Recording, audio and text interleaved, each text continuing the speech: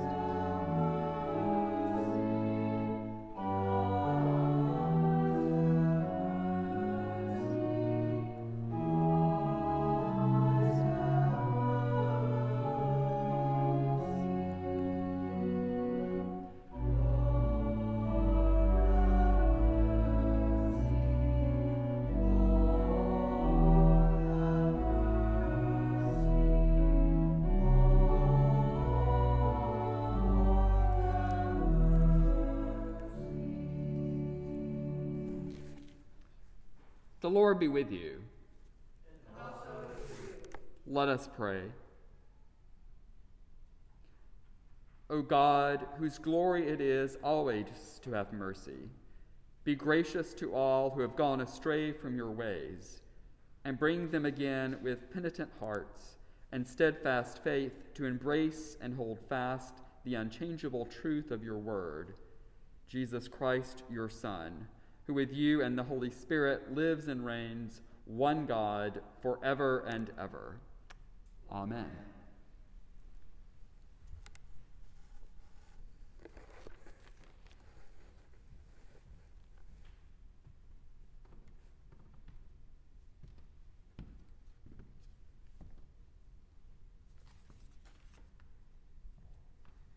A reading from the book of Genesis. When Abram was 99 years old, the Lord appeared to Abram and said to him, I am God Almighty. Walk before me and be blameless. And I will make my covenant between me and you, and will make you exceedingly numerous. Then Abram fell on his face, and God said to him, As for me, this is my covenant with you. You shall be the ancestor of a multitude of nations. No longer shall your name be Abram, but your name shall be Abraham. For I have made you the ancestor of a multitude of nations. I will make you exceedingly fruitful, and I will make nations of you, and kings shall come from you. I will establish my covenant between me and you, and your offspring after you, throughout their generations, for an everlasting covenant to be God to you and to your offspring after you. God said to Abraham, As for Sarai, your wife, you shall not call her Sarai, but Sarah shall be her name. I will bless her, and moreover I will give you a son by her. I will bless her, and she shall give rise to nations. Kings of peoples shall come from her. The word of the Lord. Thanks be to God. We'll read responsively today's psalm. Praise the Lord, you that fear him. Stand in awe of him, O offspring of Israel. All you of Jacob's line, give glory. For he does not despise nor abhor the poor in their poverty, neither does he hide his face from them. But when they cry to him, he hears them. My praise is of him in the great assembly. I will perform my vows in the presence of those who worship him. The poor shall eat and be satisfied, and those who seek the Lord shall praise him. May your heart live forever. All the ends of the earth shall remember and turn to the Lord, and all the families of the nations shall bow before him. For kingship belongs to the Lord. He rules over the nations. To him alone all who sleep in the earth bow down in worship. All who go down to the dust fall before him. My soul shall live for him. My descendants shall serve him. They shall be known as the Lord's forever.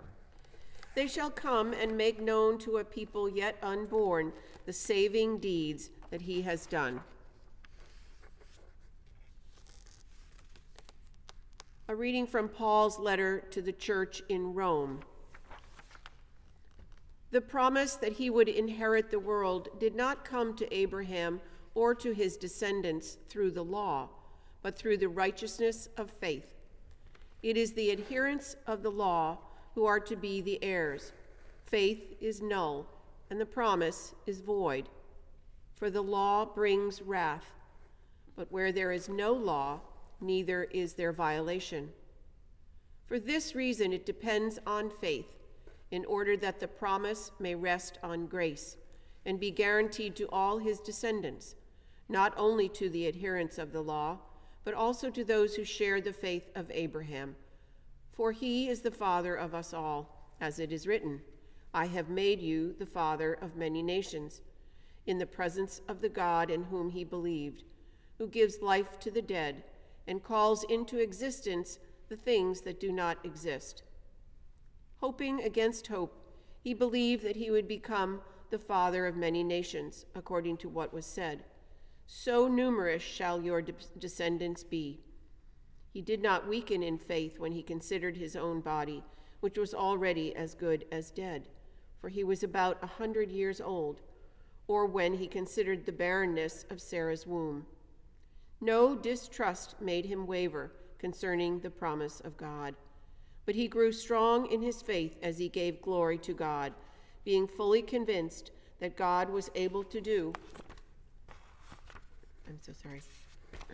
what he had promised.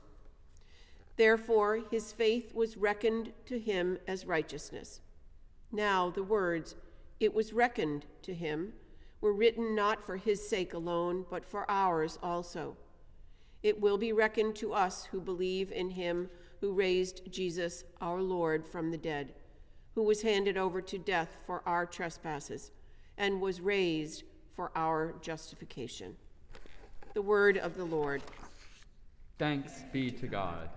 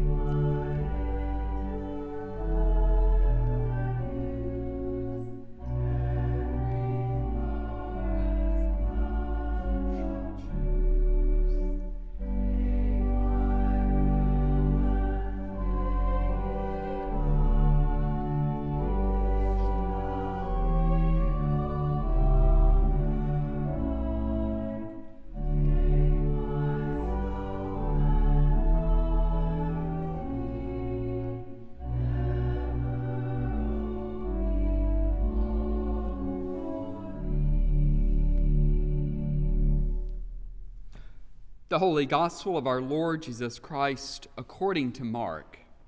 Glory to you, Lord Christ. Jesus began to teach them that the Son of Man must undergo great suffering and be rejected by the elders, the chief priests, and the scribes, and be killed, and after 3 days rise again. He said this all quite openly. And Peter took him aside and began to rebuke him. But turning and looking at his disciples, he rebuked Peter and said, "Get behind me, Satan, for you are setting your mind not on divine things, but on human things." He called the crowd with his disciples and said to them, "If any want to become my followers, let them deny themselves and take up their cross and follow me. For those who want to save their life will lose it, and those who lose their life for my sake and for the sake of the gospel will save it. For what will it profit them to gain the whole world and forfeit their life? Indeed, what can they give in return for their life? Those who are ashamed of me and of my words in this adulterous and sinful generation, of them the Son of Man will also be ashamed when he comes in the glory of his Father with the holy angels." The Gospel of the Lord. Praise to you, Lord Christ. In the name of God, Father, Son, and Holy Spirit. Amen. Mind the gap. If you have ever been on the London Tube, their extensive subway system, you've probably remember hearing this phrase on the public address system in a lovely British accent. It's such a pithy and polite and very British way of telling people to pay attention. Pay attention and don't fall down that little gap between the train door and the station platform, dummy. I think Americans like this because it seems like such a quaint phrase, but it conveys a very useful warning, of course. And I was reminded of this phrase, mind the gap, while reading a sermon on today's gospel by Will Willimon. Willimon is a United Methodist bishop and is a professor at Duke University Divinity School. He's probably one of the best preachers in the country, and has written many volumes about the craft of preaching and more devotional text. I, of course, can't do justice to Williman's sermon in today's gospel, but his use of the metaphor of the gap was so compelling and really cast today's gospel in a new light for me. More on that later. This is a very well-known passage of Scripture and entirely appropriate for our Lenten journey, with its focus on true discipleship. It's a story full of tension and, I think, anxiety. Around this part in the Gospel of Mark, things begin to change. Earlier, there's a focus on Jesus' miracles. From this point on, the narrative shifts to Jesus' words about his suffering and death, culminating with his passion and crucifixion. It's a crucial turning point. So picture the scene. Jesus and his disciples are together, and Jesus says that he must undergo great suffering, be rejected by the religious authorities, and be killed and raised again. Wait, hold up. Just before this, Peter had made his confession. You are the Messiah, the Son of God. And now we have this very un-Messiah prediction about the future. Messiahs weren't supposed to act like this. Messiah literally means anointed, set apart. Messiahs led rebellions. Messiahs freed people. Messiahs were prophets. Messiahs don't suffer. Messiahs don't die, because what would be the point then? So Peter rebukes Jesus, probably out of fear or confusion. Jesus rebukes him back. Get behind me, Satan. And to the assembly of those gathered, these chilling, confusing words.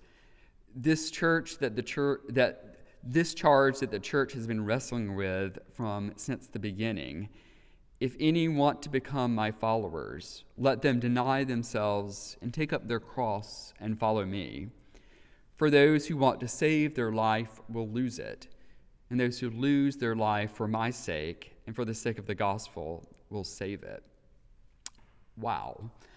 I imagine the response was shock, confusion, fear, and perhaps a feeling of betrayal even. Wasn't Jesus the one to come to free people from Roman oppression? And here's where Williman's metaphor comes in. Jesus is God coming close to us in a radical way. But Jesus also reveals that great distance, the gap between us and God. And moreover, there is a gap between how we want God to be and how God really is at times. A gap between our priorities and those things which God finds important, all expressed in the life and the ministry of Jesus. And you have to feel for Peter, don't you? The deep longing for God to shake up the world, throw off the yoke of oppression. And instead, Jesus talks about taking up our cross and giving our lives in a sacrificial manner to the benefit of the world. Ironically, by losing our life, we gain life. Discipleship, following Jesus, aligning our priorities with Christ, is hard work. And there really is a gap about how we want God to be and how God really is in some ways. And I think we all fall into this. For many evangelical Christians, discipleship is defined by following Jesus and all the good things that have happened to us if we do that. I was an alcoholic. I gambled. I was unfaithful. But I found Jesus, and now I'm a new man or woman. These are all good things, but they're all individual, aren't they? There's a gap between our desire to see God as some benefactor who rewards us for doing good and maybe punishes us for doing bad. And we are also guilty of this, seeing discipleship, doing what we think God wants us to do, as a sign and proof that we are good and virtuous. We're the Christians who welcome everyone. We're the ones who focus on the goodness of God rather than the rules. And make no mistake, this is a very good thing, and we should do this. But it's when we do this to affirm our own individual sense of righteousness, it's when we fall into the trap that Jesus rebukes Peter for. You are setting your mind not on divine things, but on human things. Because as Jesus teaches and lives, discipleship is very hard. It requires and calls us to take up our cross of self-sacrifice, not because it will make our lives happier or better or get us into heaven or even to reassure us that we're doing Christianity right, but because self-sacrifice, concern, and service to others, the willing to love with so much abandon that we give up our lives for others, that is real discipleship. That is radical. That is the cross that we are called to carry. And for Jesus, for Jesus, we cannot be served, but to serve. We gave of his life, being of loving service. The result was crucifixion and death. That is the gap between the world's expectation and the reality of life lived in Christ. As Williman writes, there is a gap between us and God. That gap has a face, a name, Jesus.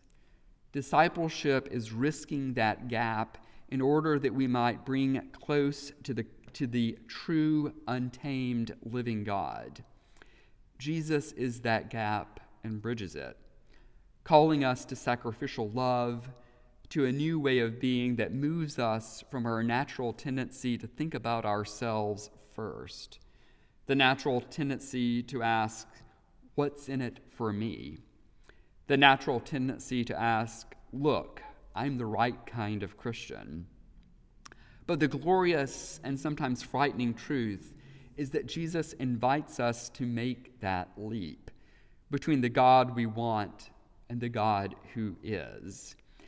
And what an appropriate time to consider our own discipleship this Lent. Where is God calling you to sacrificial living? Where is God calling you to give of yourself for the benefit of the world and the kingdom of God? Where do you find the call of Jesus to follow him? And where is that call far from what the world values and thinks important? Where is your cross? We know the story. Jesus' ministry, his teaching, his healing, his service and sacrifice lead to his death on the cross. But that cross shows us the way to bridge that gap between us and God, our priorities and the God that values and is defined by love. We know the story of how it ends. Lent moves us ever closer to it. Jesus' death calls us to discipleship and living our lives for others. And Jesus' resurrection destroys the powers of death and closes that gap between us and God forever. Mind the gap this Lent and always. Amen.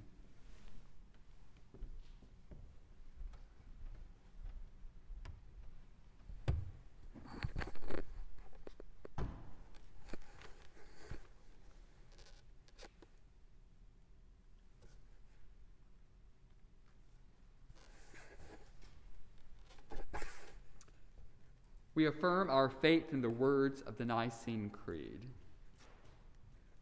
We believe in one God, the Father, the Almighty, maker of heaven and earth, of all that is seen and unseen. We believe in one Lord, Jesus Christ, the only Son of God, eternally begotten of the Father, God from God, light from light, true God from true God, begotten, not made, of one being with the Father. Through him all things were made. For us and for our salvation, he came down from heaven. By the power of the Holy Spirit, he became incarnate from the Virgin Mary and was made human. For our sake, he was crucified under Pontius Pilate. He suffered death and was buried. On the third day, he rose again in accordance with the Scriptures. He ascended into heaven and is seated at the right hand of the Father. He will come again in glory to judge the living and the dead, and his kingdom will have no end. We believe in the Holy Spirit, the Lord, the giver of life, who proceeds from the Father. With the Father and the Son, he is worshipped and glorified. He has spoken through the prophets. We believe in one holy Catholic and Apostolic Church. We acknowledge one baptism for the forgiveness of sins. We look for the resurrection of the dead and the life of the world to come. Amen.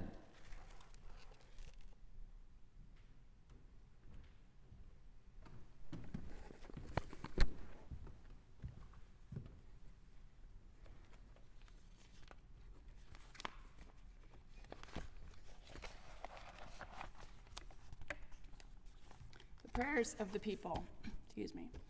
As Abraham followed the will of God and was rewarded with an everlasting covenant, through our baptism, we have entered the covenant of God's love, to whom we offer our prayers, responding, Christe eleison, that we may be convinced that God fulfills God's promises, and bearing witness to all that we have seen and heard through Holy Scripture, the traditions of our faith, and the reasoning and experience of the community of the baptized, Kyrie eleison. Christe eleison. For the poor and dispossessed, children who are homeless, adults who are unemployed, and for all whose anxiety and stress seem too much to bear, that Jesus will give us the humility to respond to their needs through our ministry. Kyrie eleison. Christe eleison.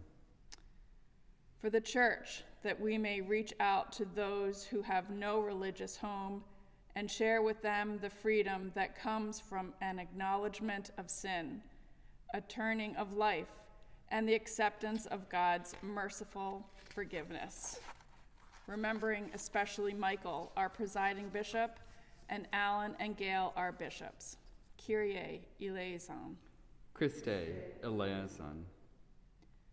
For those in positions of public trust, especially Joe, our president, and Charlie, our governor, that they may be led to wise decisions for the welfare of all people. Kyrie eleison. Christe eleison. For those on our parish prayer list, especially those we name now, either silently or aloud. Anne. That they may be healed in body, mind, and spirit. Kyrie eleison.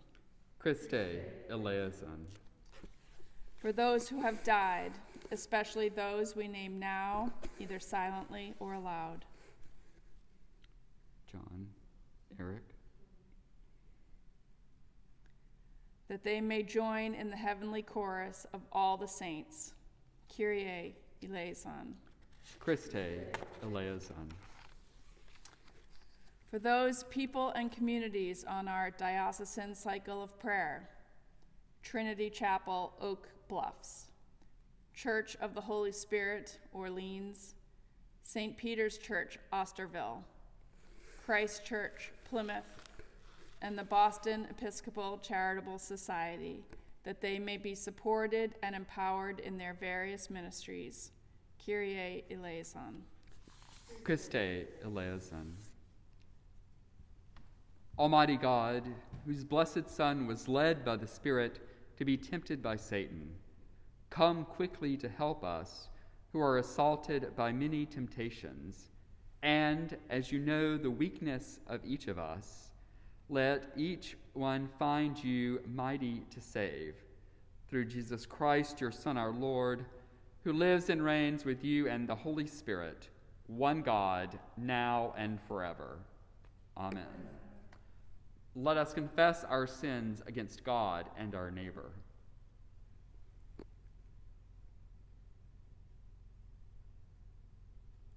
Most merciful God, we confess that we have sinned against you in thought, word, and deed, by what we have done and by what we have left undone.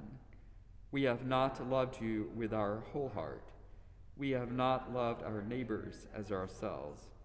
We are truly sorry, and we humbly repent.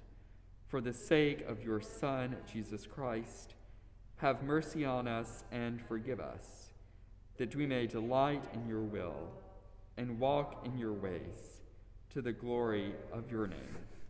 Amen. Almighty God, have mercy on you, forgive you all your sins through our Lord Jesus Christ, strengthen you in all goodness, and by the power of the Holy Spirit, keep you in eternal life. Amen. The peace of the Lord be always with you.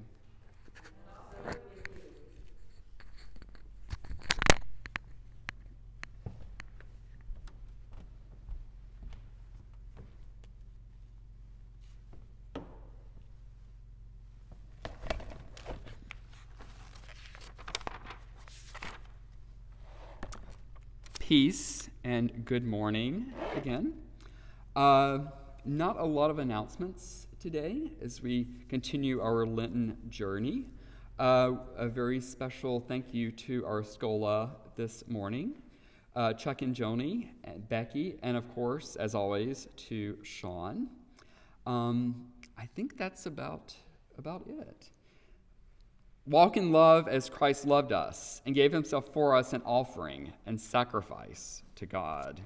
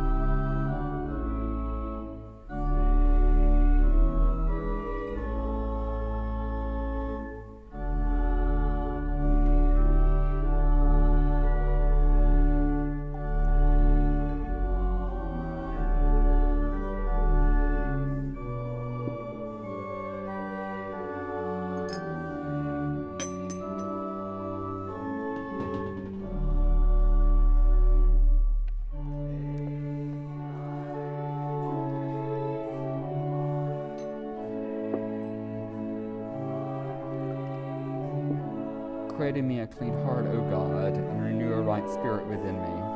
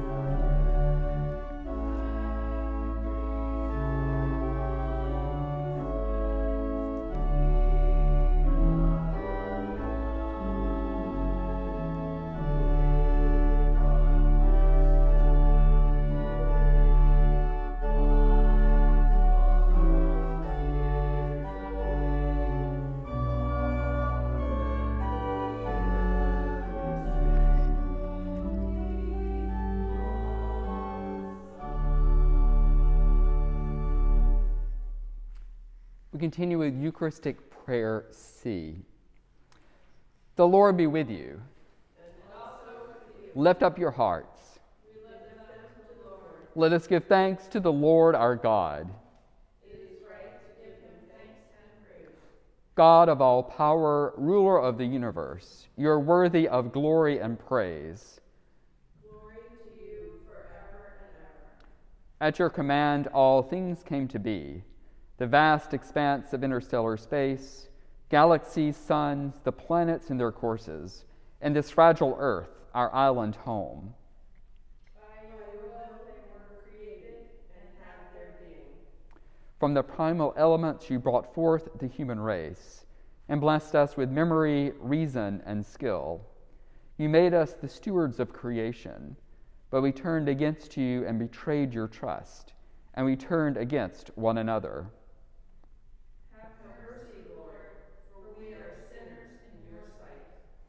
Again and again you called us to return. Through prophets and sages you reveal your righteous law.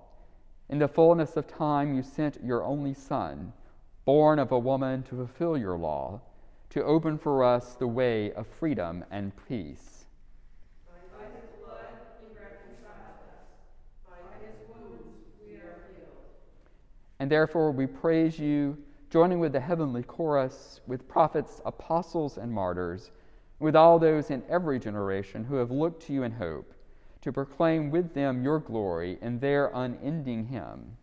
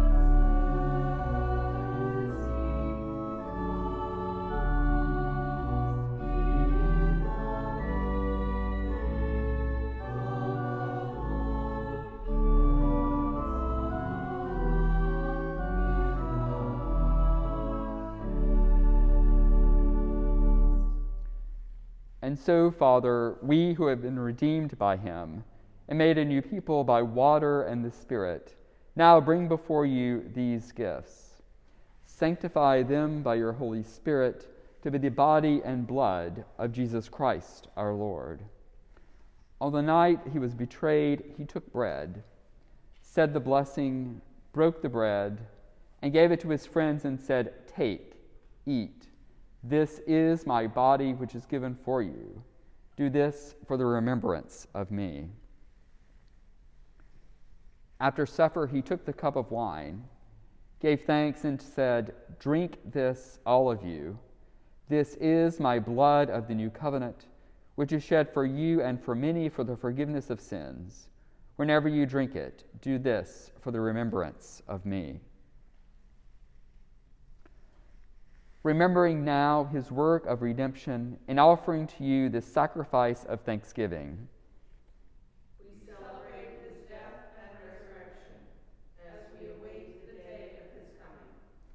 Lord, God of our ancestors, God of Abraham and Sarah, God and Father of our Lord Jesus Christ, open our eyes to see your hand at work in the world about us.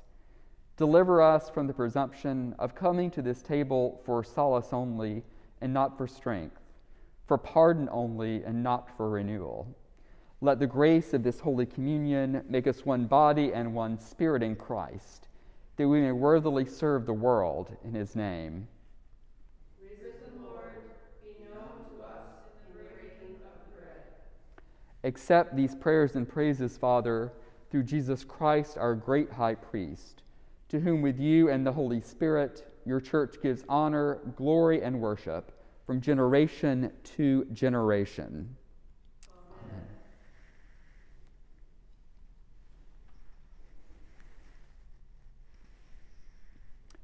As our Savior Christ has taught us, we now pray, Our Father in heaven, hallowed be your name. Your kingdom come, your will be done, on earth as in heaven. Give us today our daily bread. Forgive us our sins, as we forgive those who sin against us. Save us from the time of trial, and deliver us from evil. For the kingdom, the power, and the glory are yours, now and forever. Amen.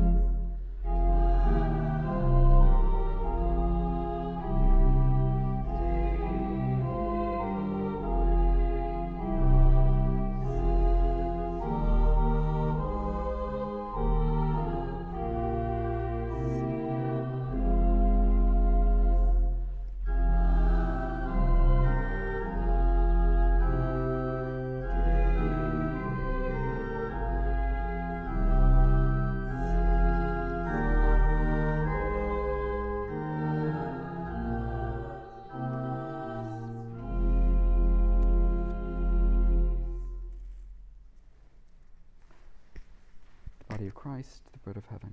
Amen. The blood of Christ, the cup of salvation. Amen.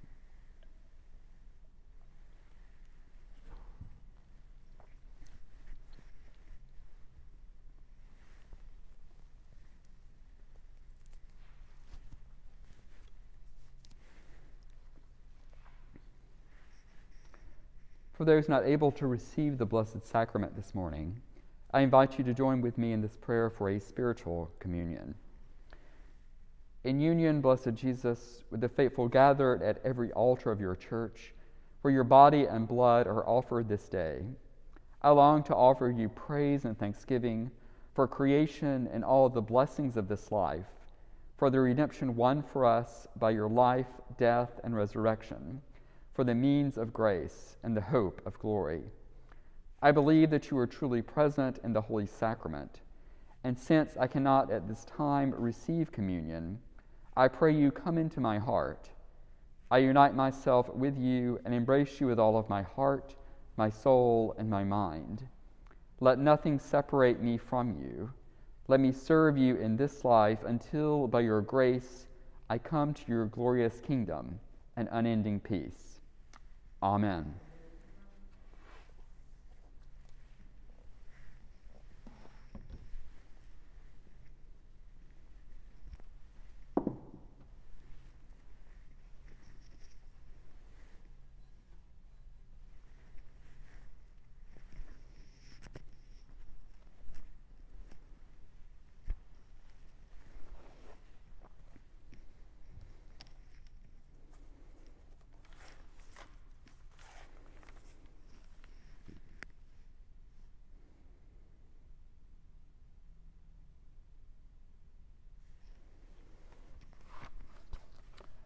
Let us pray.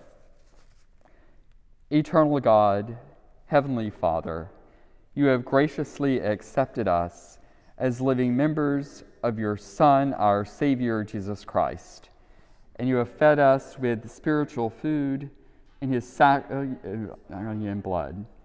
Send us now into the world in peace, and grant us strength and courage to love and serve you with gladness and singleness of heart. Through Christ our Lord. Amen. Let us bow down in the presence of God. Grant, Almighty God, that your people may recognize their weakness and put their whole trust in your strength, so that they may rejoice forever in the protection of your loving providence. Through Christ our Lord. Amen.